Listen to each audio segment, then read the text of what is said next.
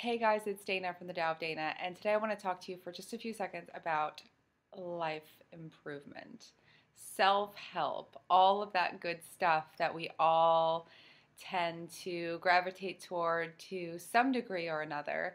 And it's really positive and really enhancing and really good, and everyone's into self-betterment.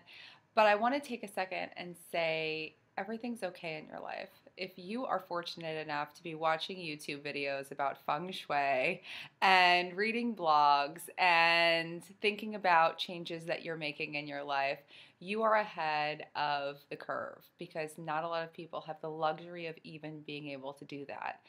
I want to talk to you today about stopping and thinking about what is actually right in your life right now rather than just what is wrong. The danger in all of this life hacking, growth, self-help stuff is that some people just stop living and start focusing on everything that's wrong. It's the same thing with your house. You can go through it and find a ton of things that are wrong in your house when you start doing this whole feng shui process. But the idea is that you're always growing. There's always room to grow. It's totally good. And you don't have to force growth all the time. It will happen. You have to go live your life. I had a talk with a friend of mine and I said, if you were a life coach, what would you tell people to do? And she said, I just tell them to go live their life. I can't life coach anyone. And I was like, neither can I, except for in a sense, I do, but I don't.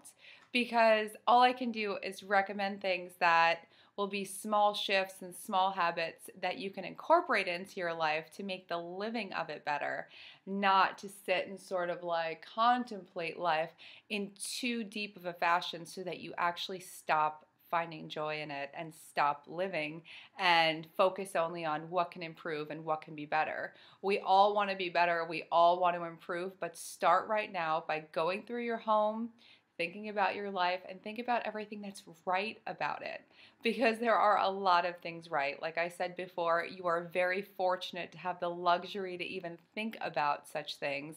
If you turn on the news, which I don't do often, but just enough to stay informed, you will see just how lucky you actually are. And when you start seeing all of the blessings in your life and all the great things that you have and the beauty of what's around you and the beauty of you for all of your greatness and your flaws, then you can make some changes, but they don't have to be the calling card of your existence. They don't have to be the thing that drives you.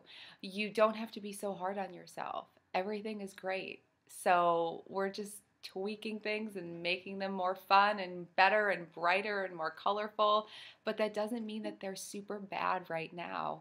So remember, your life is pretty awesome the way it is right now, and when you're making changes and doing all your growth and self-improvement and all the things that you love to do, don't forget that everything is awesome already. Even if it isn't perfect, it's awesome and you're blessed. And I love you guys. I will talk to you soon. Have a great week. Bye.